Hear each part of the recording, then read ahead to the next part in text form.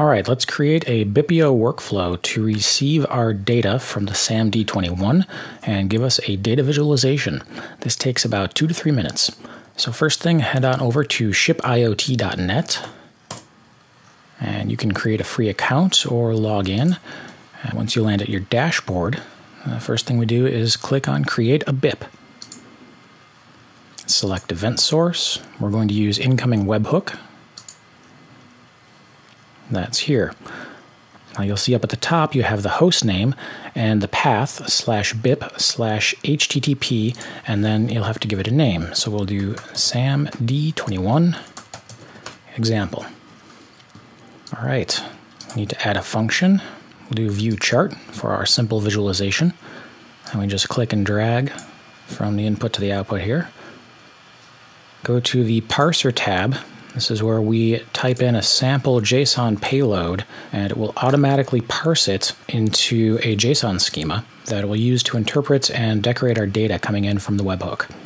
So we have, coming from our code, temp, which is a number, and light, which is also a number. Click parse, creates our schema. Great. So go back to Setup, double-click your data visualization, and we're going to come down here to the x-axis, attributes. The x-axis will be invoke time, so we get a time series chart. The y-axis, number 1, is going to be temp, and these are populated from our JSON schema, as it knows it's coming from the webhook. Very handy. Select light for the Y2 axis. So we'll add our names, temp, and light. And that sets up our chart. Click OK. The last piece you'll need here is under the Auth tab. You'll want to select Use My API token.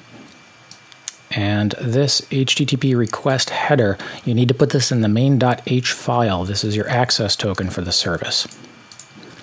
That's where you also configure the host name and the path. And when you're done, you click Save.